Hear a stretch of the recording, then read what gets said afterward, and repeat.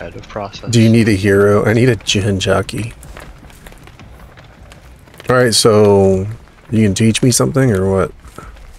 Yeah, but I don't know what yet or how. We'll just start with... Oh, maybe we'll start with Shack, because it's the most easy thing. For Shack. No, I'm already at Shack. Packing fine, just give me a second. I was gonna play... You know how to leave Shack already or what? No, not really, no. You don't know how to leave Shack. No. Oh, you should probably... Oh, you do have any means. Okay, never mind. I was gonna say, you should have any means of this, because I'll probably not break pallets if you fuck up. Well, it depends on what you consider fuck.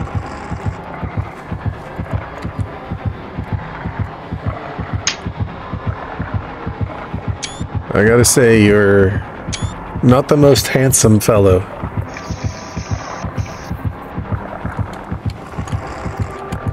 Rude. Alright. I guess we'll start for now and just show me what you would do normally at Shack. Go to the pallet and just, I don't know, teabag when you're ready and I'll chase you. Don't throw the pallet instantly.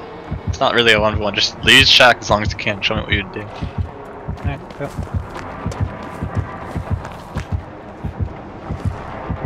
See, I'm gonna be really rusty here. It's been a minute for me. And then, yeah, okay. I think I would have got the hit there. Just saying. I gotta figure out what am I trying? Nah, yeah, but you had the right idea with going to the pallet and fucking vaulting it like that, but you faked it, which would have got you hit anyways. The window. Yeah. I don't think I would have made it. Probably not. Probably not. I think you were hit either way. Man, it's been such a long time since I've actually teach someone how to do shit. you gotta.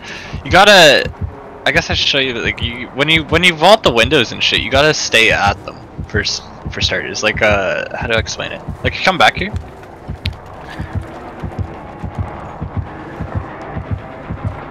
So when you like vault the windows and shit. So if you'd vaulted this, here, you're on the other side, so I can start explaining it the proper way. So usually you'd vault the window like that, and a killer would be in here, and he would have to debate what he wants to do, which, you're supposed to sit either at this side, which is like usually the best side, here, and hide your body. Yeah, you're supposed to hide your body, and then watch what I do. Is what it's what essentially you're supposed to do at this loop, and then vice versa. If you were, let's say you had to go through the window this way, randomly, you would want to sit like by the locker there. If you sit by the locker, I mean, I'm trying to show you the safe spots you want to sit at. It's like right here. Depends if I have like range attack. Right here? If I have range attack, you want to like jump in the locker really quickly and shit. What, yeah, what do you mean like right range here. attack? But you'd be like hiding your body up against like the locker in the doorway, so I can't really see you. I would think you went out per se. Like I can still see your medkit and shit. So you'd want to be kind of out the door, essentially. Yeah, like that, like that. You can still see me, right? Yeah. See if I'm going this way or not, or if I'm going that way, or if I'm just like going through the fucking window and you have to keep running through. You understand what I'm saying? Do you understand? I'm trying to teach you safe spots for the shack, essentially, where you're supposed to stand when I'm. So it makes it so. You're supposed to have your camera behind you, which when I watch your stream, you never have your camera behind you, like almost ever. What do you mean behind me? Because you would be running away from me essentially, and come back to the window. Come back to the window. So essentially, I'd be running at you like this, and you'd be going this way. And you wanna, if I was Survivor, what I do is I run out this way like this, and then do a quick turn if they're still on me, and you like get a fastball. But the whole time, you'd have your camera behind you, not looking in front of you per se, which you do a lot of the time. Look just in front of you. You gotta learn to look behind me. I run into stuff. I'll run into. Yeah, well, that's why we're here. You just learn to look behind you. I'll run into like this, right? Like this metal thing here. Well, that's where you gotta learn. That's where learning the game comes into play. You gotta learn some of these things have collisions, stupidly enough. And it's usually the window here. So you just slightly go off the wall for a sec when you come up to it.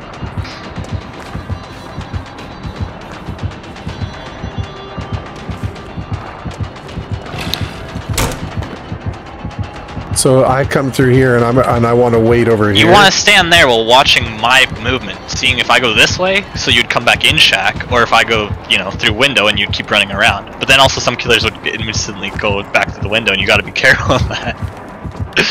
This is where you gotta understand some of these 50-50s. There was one other thing I was gonna say and I've almost forgotten. What was it? We were talking about collision on things. Looking behind me. Yes. Whatever, let's go to an safe spots. We'll come back here in a moment when I can actually think about what I was talking about. Here, throw this pallet down for now.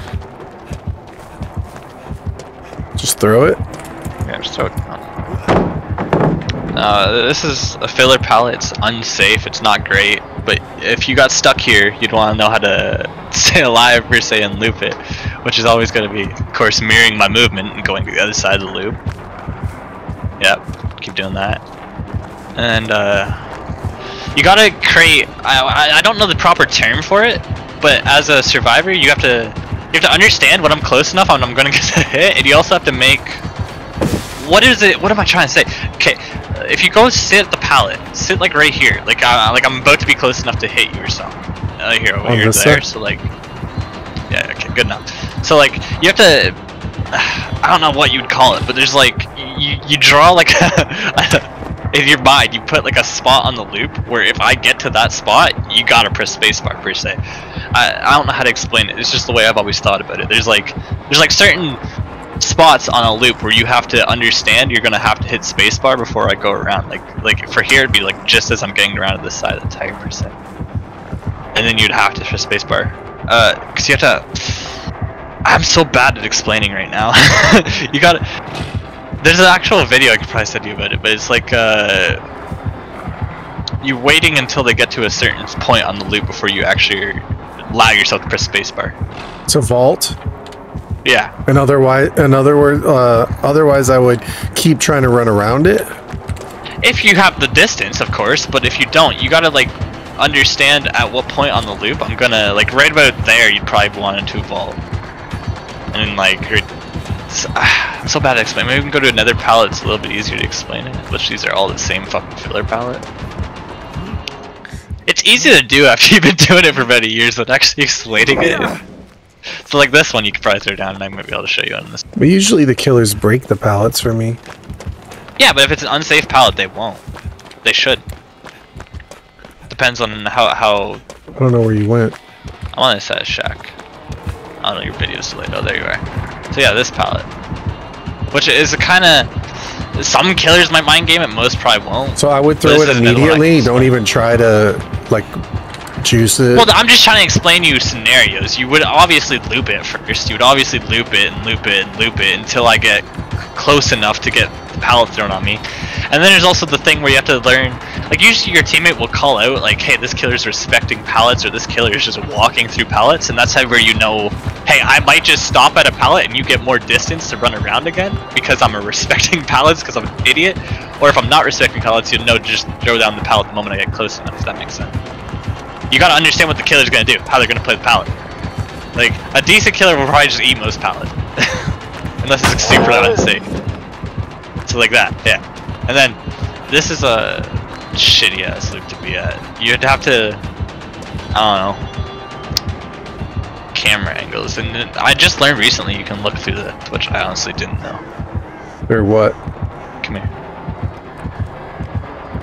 So if you aim your camera angle like kind of downward on this, you'll be able to look higher up, and you can see me through the tires to know if I'm going faking through, or if I'm going back. Does that make sense? Yeah, but you gotta pay real close attention. Barely. But if I'm moving, but that's the difference between a good survivor and a not good survivor. You gotta learn these spots in the loops, and whenever the game developers actually catch on to these types of things, they usually get patched anyways. Now I see the red light through it. Ah, yeah, you gotta. I'm just trying to show you these spots so you're aware of what you gotta pay attention to in chase, on top of looking at me. But it's all happening so fast that it's like... Yeah, but that's why we're here, so I can show you slowly, and then in game it will be like, you can just, it'll be something in the back of your mind you're thinking about mid-chase. That makes sense. It won't be as much effort to think about it and do it. You'll just do it essentially, like a really good survivor does. There was more, but like, I guess I can't really show you on these because there's too much grass, but certain van loops, if you crouch really quickly and angle your camera down, you can also tell. Like, I have to switch the map to show you completely. I'm not sure if it would work on this, but if you crouch and angle your camera down, you should be able to see my feet and know if I'm faking around or not. It's more useful for like on fence maps with the white van and shit. If you know what I'm talking about, the really big white van. But you have to be really good and really quick at angling your camera down, crouching a good understanding of Well, how would angling it down show?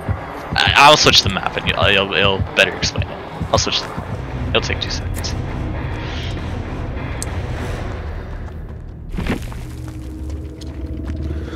For this map, it doesn't make sense because that truck's really small. But for other maps, it will make sense. I'll show you.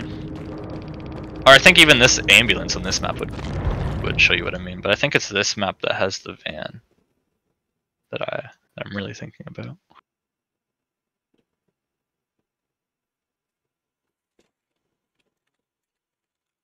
Oh yeah, the guy in your comments is saying it. But no, on certain maps, the car is too big for you to look over, so you have to look under instead. So I'm trying to teach him. Under. Yeah, on certain maps the car is too big, but it's got enough lift you can look under it to see their feet.